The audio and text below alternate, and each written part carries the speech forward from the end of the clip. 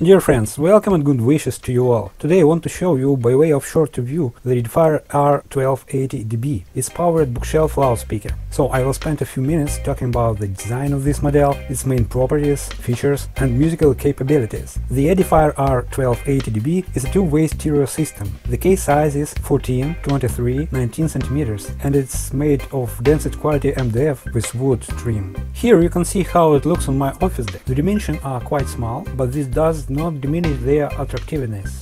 The speakers have 42 watts of RMS power.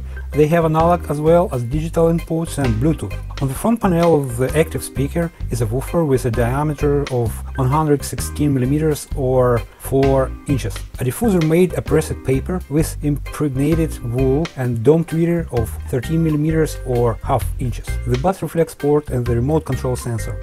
On the side panel of the active speaker we can see the bass and treble control and volume control combined with the input selector, which allows us to select which signal source we wish to listen to. The passive loudspeaker has only clamping terminals for connecting the speaker cable.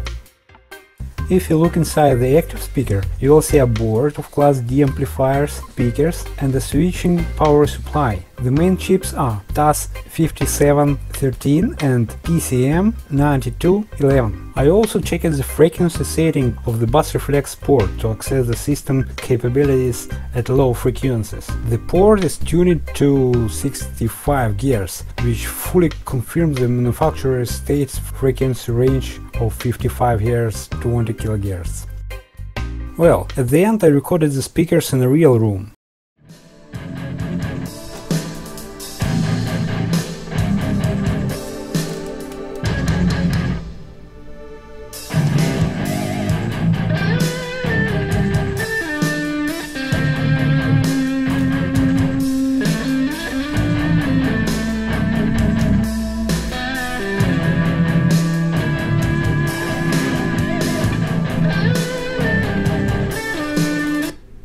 Dense, solid, legible, no humming bass, recognizable mid-range and poor high frequencies. It's pretty decent to this type of speaker, the small size. You can see full review on the link. See you next video soon.